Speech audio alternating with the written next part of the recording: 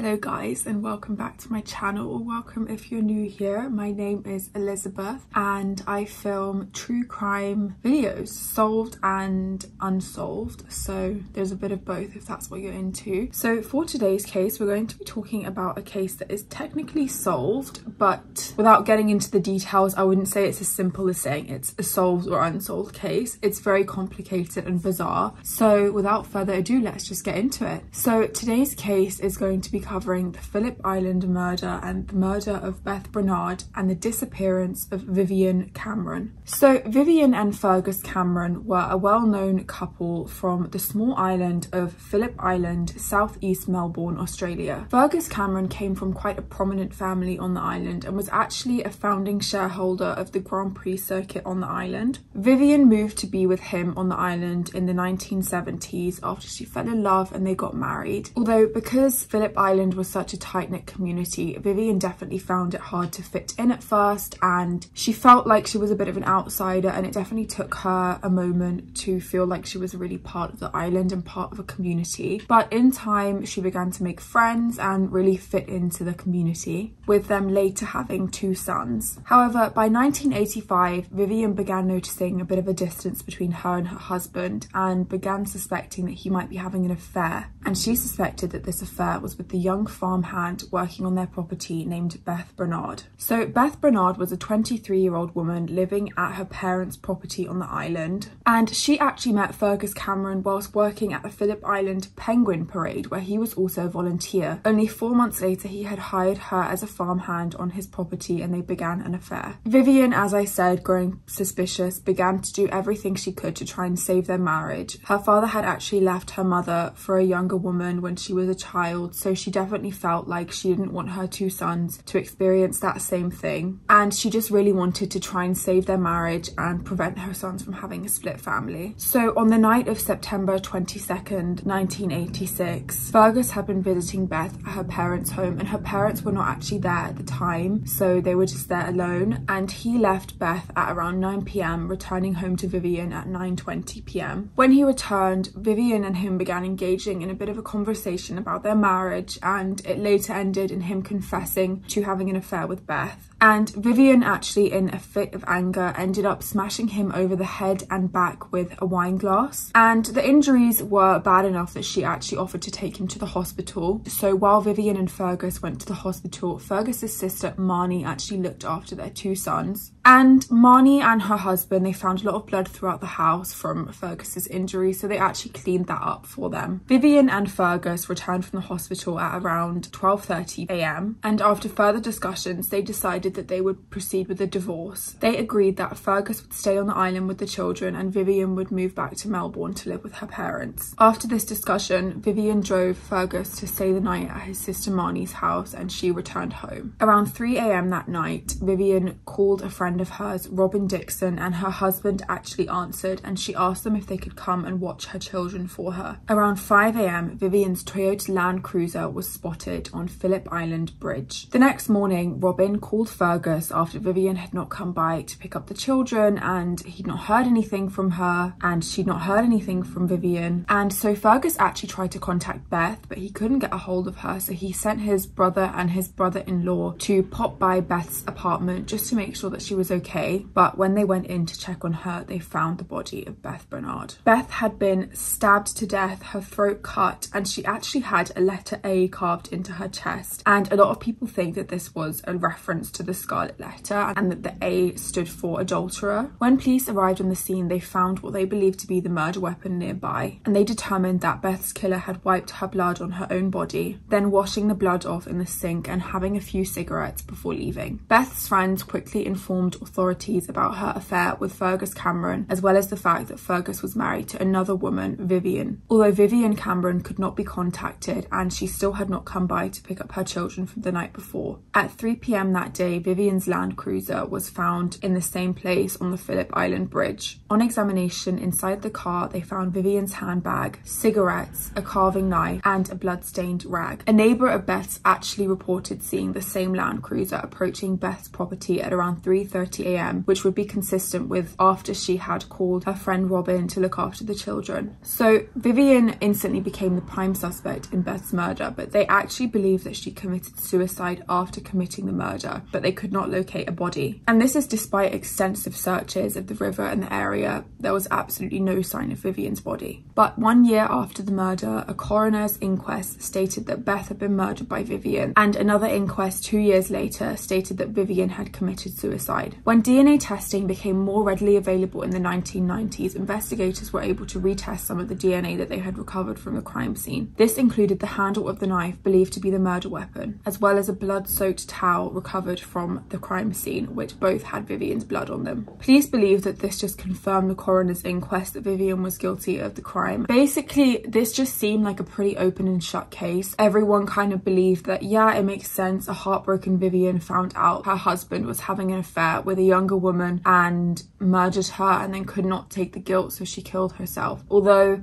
there are plenty of inconsistencies within this theory, which I will go into now. So firstly, Glenda Frost, which is a good friend of Vivienne's, actually stated that she received a call from Vivienne at around 10 AM on the morning after the murders. She said that the phone call was completely normal and that she was just asking about gifts for another friend. She also did not notice anything out of the ordinary with Vivienne, and at first police thought that Glenda for sure just had the dates mixed up and there was no way that could have been Vivienne. But one of Glenda's other friends, Pam, actually confirmed that she was with Glenda at the time she had received the call, and confirmed that Vivienne had called her at 10 AM that day and that it was definitely the day after the murders. And I do agree. I think that if it were just Glenda saying this, I would say like maybe she did just have the dates wrong, but for both of them to be saying that it was definitely that day, it's like it really makes you think a lot more like, was it? Like maybe they're right, like they did receive a call from Vivienne. Furthermore, a journalist called Richard Schmeisel,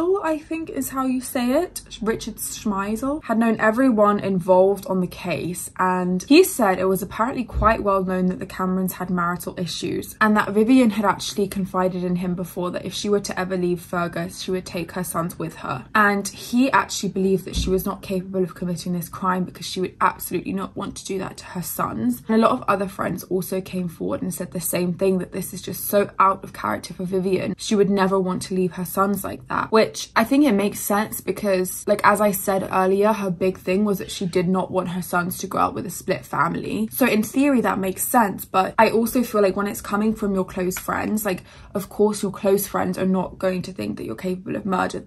To me, that's just a given. Like if you think you have a close friend that's capable of murder, I'm sure they would not be your close friend. So it's an interesting one to think about, but definitely like a lot of her friends were sure that like, no, this is not Vivienne. But this is where things I feel like get a lot weirder in terms of inconsistencies in the theory that Vivienne murdered Beth. So the case actually received a lot of interest from an author named Vicky Petratis, and she actually spent 2 years researching the murders and ended up writing a book called the PHILLIP Island Murders. But for unknown reasons, this book and any other articles relating to the murders or the book were completely blocked from being published on the island. But Vicky Petratis actually contacted one of the forensic scientists that worked on the case back in 1986, and he said that he was not sure that the weapon that they had as the murder weapon was actually the murder weapon, and this is because Beth actually had a number of strange double cuts on her, which he did not believe could have been inflicted by that weapon. So Vicky sought out the opinion of a knife expert, and she found that there was actually a popular knife in the 80s that had a straight blade and 2 prongs near the handle, and he actually believed that this could be possibly the murder weapon and would have been capable of making those double cuts. Additionally, a private investigator brought in by Sensing Murder also believed that there was quite a bit of evidence that pointed away from Vivienne being the murderer. So the private investigator discovered a towel in Beth's bathroom with only Vivienne's blood on it. When the killer wiped Beth's blood on her legs, that towel only had Beth's blood on it and none of Vivienne's. If Vivienne had injuries, as would be suggested by her blood on a towel, you would expect blood to also be on the other towel as well. Additionally, large amounts of blood were also found in the Cameron home, including large amounts of Vivienne's blood. Although earlier in the evening when she had attended the hospital with Fergus, she was not treated for any injuries. So any injuries that she had sustained must have occurred after the fact of attending the hospital. The investigator also noted that large amounts amounts of evidence had gone missing or just had not been investigated by police, because the private investigator actually found another piece of paper on the island that had Beth's blood on it,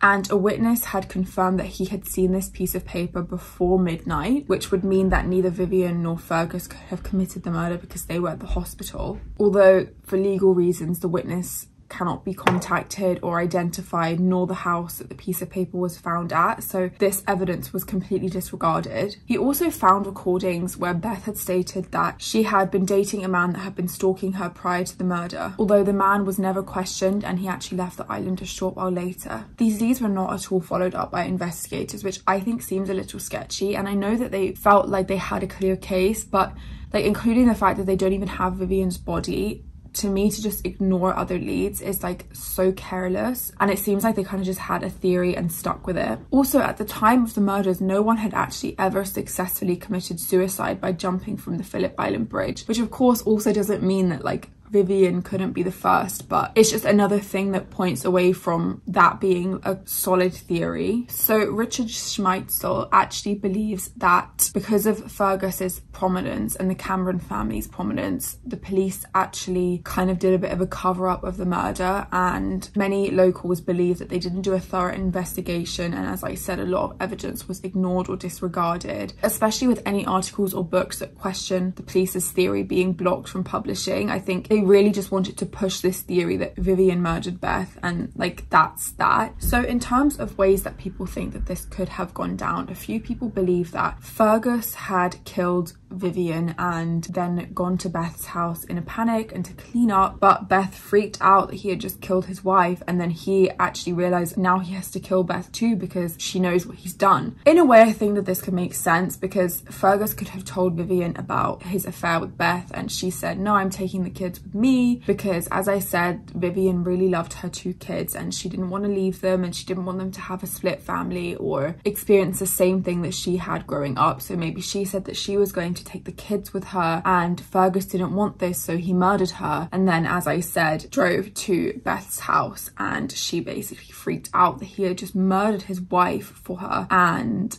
then he murdered her as well. The only thing with this is it would have to be between when Vivienne had called Robin to look after the kids, but before the Land Cruiser was seen approaching Beth's house, which would have had to have been between like 3 and 3:30 that he murdered Vivienne. I guess it kind of still doesn't make sense that Vivienne asked Robin to look after the kids. Like, that's weird, but that's one theory that there is definitely out there. Also, I think it's interesting that when Fergus heard that Vivienne hadn't been by to pick up the kids in the morning, that his first thought was to get his friends to check on Beth and to contact Beth. Like, if your wife has not come to pick up the kids, why would your first thought be to check on Beth? Like maybe he was just doing that anyway, but it seemed like he really sent these 2 guys to make sure she was okay. But why would you think that she wasn't okay unless you knew that she wasn't okay? I don't know, that's just like my own skepticism. Some people also look into the fact that Beth's body was actually covered with a quilt, and this kind of goes both ways. So some people think that this points towards it being a female killer because of like the guilt and wanting to cover her up, and some people think that this points to a guilty Fergus, like if he just murdered the woman that he wanted to be with and he felt so guilty that he covered her up. So that's like another point to keep in mind. Of course, there's also the theory that an outsider killed Beth and that Vivienne had gone by to Beth's house to basically discuss the fact that she knew they were having an affair and just been at the wrong place at the wrong time,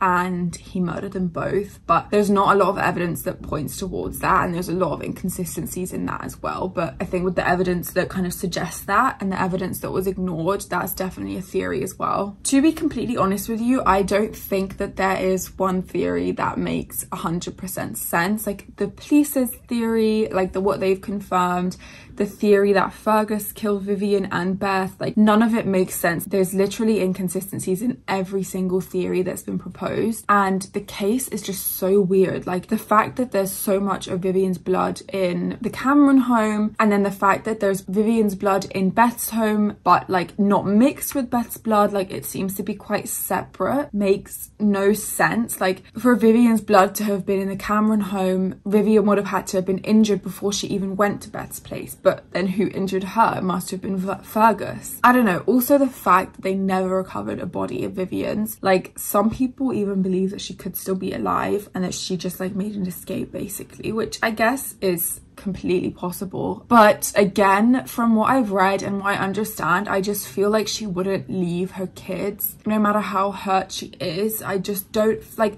I feel like for her to just leave her kids would make no sense. But I do feel like there's definitely someone out there that knows more than they're letting on, whether that's Fergus or someone else. I don't think that the case is as simple as Vivienne murdering Beth and then just like killing herself and no one else knowing anything. I think there's definitely stuff we don't know, and the police did such a bad job and they just completely ignored evidence, completely closed themselves off to other theories, which is so frustrating because of course if you only focus in on one theory you're only going to have one outcome. But I feel like they could have investigated other like theories for Beth's murder. But yeah, so the case is technically solved and they do believe that Vivienne murdered Beth and then killed herself, but there's a lot of skepticism around whether it is actually solved and whether someone else killed Beth or whether it was Fergus. I'm sure, as you guys know, it's completely plausible for cover-ups to happen when there's a prominent family. I don't know if you guys have seen the Murder documentary on Netflix recently about Alex Murdaugh and Paul Murdaugh and Maggie Murdaugh and their murders and like how powerful they were in that town. I think that that's definitely interesting to keep in mind when you're looking at a case like this. But that's everything, that's all the evidence. So I hope you guys enjoyed the case. Please leave your theories down below as well. Like, what do you think happened? Do you think Fergus did it? Do you think Vivienne did it? Do you think someone else did it? Do you think she's still alive? Like, I'm so interested to hear what you guys think as well. And also, if you guys have any other case suggestions, please leave them down below as well. I'm always open to hearing that. And yeah, I hope you enjoyed today's video and I'll see you in the next one.